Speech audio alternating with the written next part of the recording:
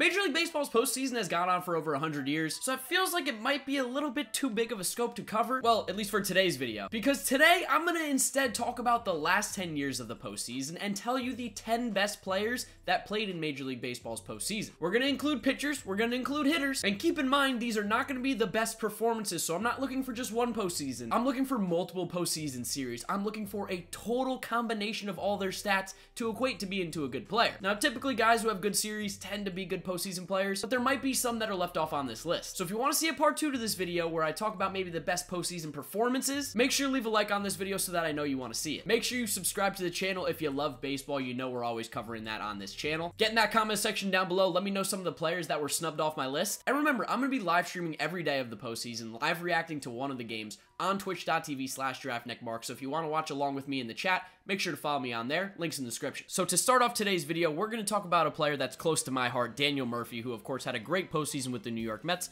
but has also performed with the Nationals. Murphy made his first postseason appearance in 2015 with the New York Mets, and he went off that postseason. 3 home runs in the NLDS with an OPS above 1100. In the NLCS, 4 home runs with an OPS above 1800, and a little bit of a cool World Series. He continued his postseason success in 2016 with the Nationals, hitting .438 with an OPS at 983, and continued to play in the postseason in 2017 for the Nationals. Despite having a cold 2018 postseason, Daniel Murphy still has great postseason stats in just 4 years. He's played in 25 games, hitting 8 home runs, 3 doubles, a total of 30 hits, and scoring 21 runs. He has 19 RBIs with 3 stolen bases, a .309 batting average, .398 on base, .588 slugging, and a .986 OPS. For only playing in 25 games, those are some of the best stats that a hitter has in the postseason, especially in the last 10 years. For our next pick for the best players in the postseason of the last 10 years, we gotta go to George Springer, who also made his postseason appearance in 2015. Didn't have a great postseason then, he was only 25 years old, but in 2017 and 2018, he really stepped up his game. In those 2 years, he only had 1 series with an OPS below 1000. With the Astros in their 2017 World Series run, he went off in the ALDS and World Series, hitting 5 homers, 3 doubles, and driving in 7 runs in the World Series against the Dodgers, won the World Series MVP, finished with an OPS above 1400, and a slugging percentage at 1000. He continued on his hot postseason streak in 2018, dominating the Cleveland Indians, pitching with 6 hits, 3 home runs, 3 RBIs, a .429 batting average, and an OPS at 1500. In the ALCS against Boston, despite the Astros losing, he continued to stay hot. 8 hits, 3 doubles, 1 home run, 5 RBIs, and an OPS again above 1000. And in total in his postseason career, he's played in 36 games, 42 hits, 10 doubles, 11 homers, 20 RBIs, .286 batting average with a .364 on base, .578 slugging, and a .942 OPS. Springer just knows how to step it up in the playoffs. Our third player on today's list is actually going to be our first pitcher, and is the late great Roy Halladay. Now, unlike some of the other pitchers that are going to appear on this list, Halladay only had 5 appearances in the postseason, but boy did he make those count. In his first ever postseason game pitching for the Philadelphia Phillies, he threw a complete game no-hitter against the Cincinnati Reds in just 104 pitches, striking out 8 batters and only walking 1. For the rest of that postseason, he was still an effective pitcher, not lights out like he was with the no-hitter, but in 13 innings, he gave up a total of 6 earned runs, striking out 12 batters, walking only 2. And then in 2011, he continued to be a dominant postseason pitcher. Pitched twice against the Cardinals in the NLDS in 2011, pitching 16 innings, striking out 15 batters, allowing 4 runs, 9 hits, walking 2 batters, and only giving up 1 home run. Roy Halladay's postseason experience may be short, but he threw a no-hitter in the postseason. I don't know how I leave this guy off the list, especially when you look at his numbers as a whole. 3-2 record with a .237 ERA in 38 innings pitched, with a whip at .737. That's nasty. For the fourth player in today's video, we head out to San Francisco to talk about the Kung Fu Panda, Pablo Sandoval. I know for some of you it might be hard to believe that this guy was ever good, but during that Giants dynasty run, he was on fire. In 2010, Sandoval's postseason career got off to a cold start, really didn't hit much in the playoffs, but 2012 is really where he started to pick it up. In the NLDS against the Cincinnati Reds, he had a homer and 2 doubles with an .890 OPS. Followed that up in the NLCS, hitting 2 homers with 2 doubles, 6 RBIs at .941 OPS. And then, of course, in the 2012 World Series, where he was the World Series MVP, he absolutely went off. He was 8 for 16 that series with a double and 3 homers with 4 RBIs, hitting .500 with a .529 on base, 1100 slugging percentage, and a .1654 OPS. 2014, while he didn't hit home runs, he was hitting plenty of doubles and getting on base at a very high percentage. In the 2014 postseason, he racked up a total of 26 hits,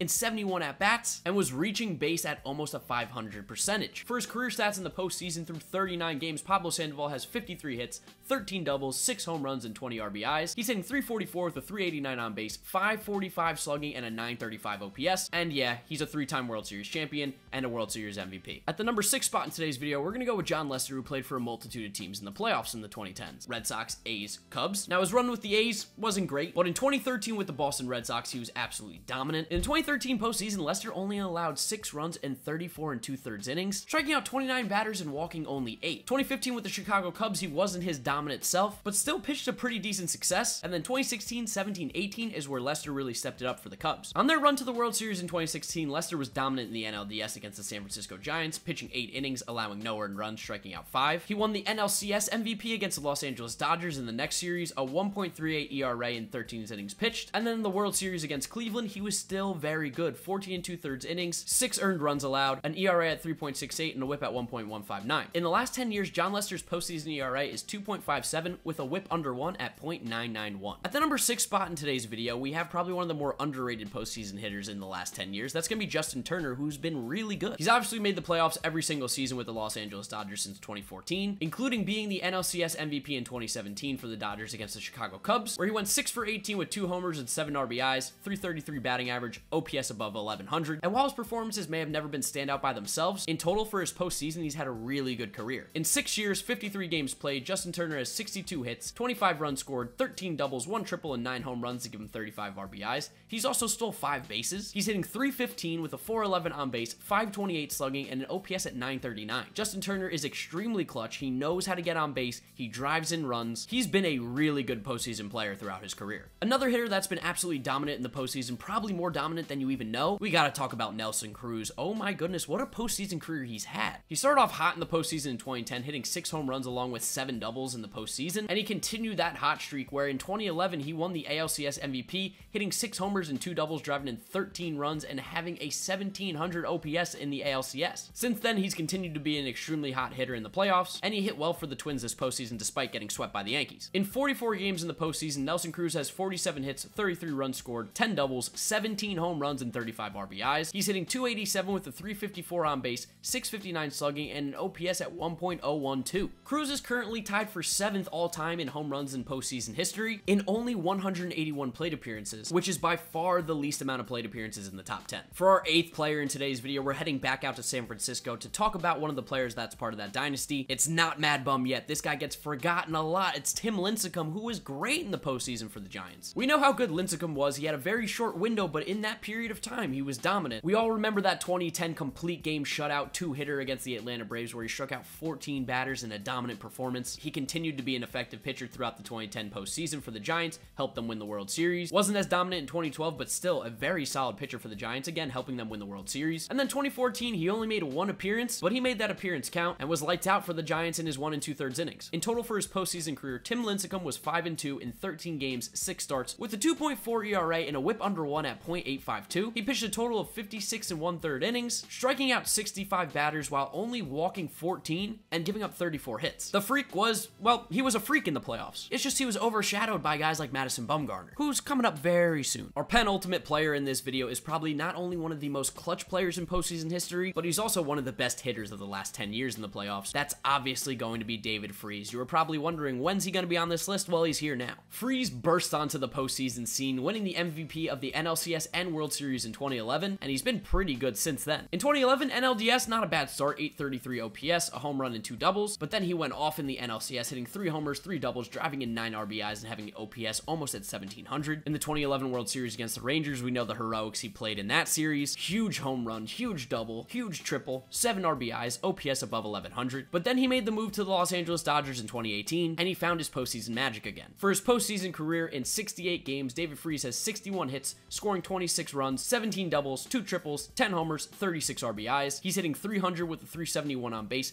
.552 slugging, and a .923 OPS. He hits home runs in the playoffs. He's clutch. He comes up when you need it. David Freese is definitely one of the best postseason players in the last 10 years, which leads us to our final player, who is clearly the best player of the postseason in the last 10 years. That's Mad Bum, Madison Bumgarner. There was just absolutely no way I could leave this guy off this list, and he deserves to be the last one that's talked about because he is the best. We saved the best for last. As you already know, Bumgarner is filthy to begin with, but then you throw him into the postseason and he goes on a different level. Now, crazy enough, he actually had a hiccup in the 2012 postseason to start off in the NLDS and NLCS. 2010, he gave up 5 earned runs in 20 2/3 innings, striking out 18 batters, only walking 5. In the 2012 World Series, he actually pitched great. That's where he really stepped it up. He threw 7 innings of 2-hit baseball, striking out 8, allowing no runs. 2014's where he really went off and you went, okay, this guy's unbelievable. Complete game 4-hit shutout in the wild card game, striking out 10 against the Pirates. He then followed it up in the NLDS, pitching 7 strong innings, allowing 2 runs. In the NLCS against the Cardinals, he won the MVP, pitching 15 2/3 innings, only allowing 3 runs, striking out 12 and walking 3. And then, of course, we know about the 2014 World Series, where he was the World Series MVP, pitching in 21 innings that World Series, allowing only 9 hits,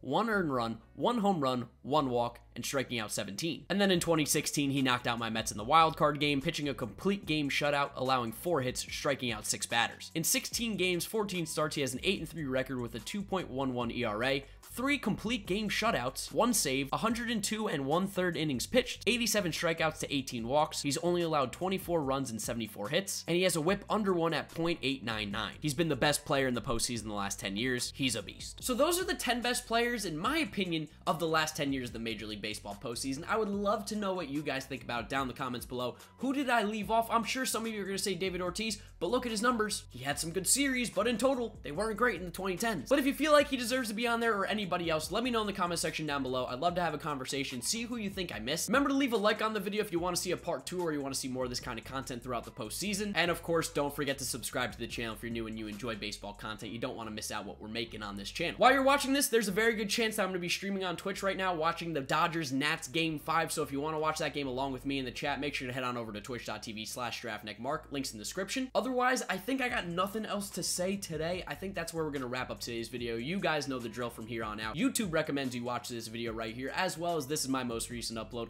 So click through those if you have not yet seen them. I promise they're good videos. Thank you so much for watching today's video, guys, and I do appreciate you. I'll see you all next time.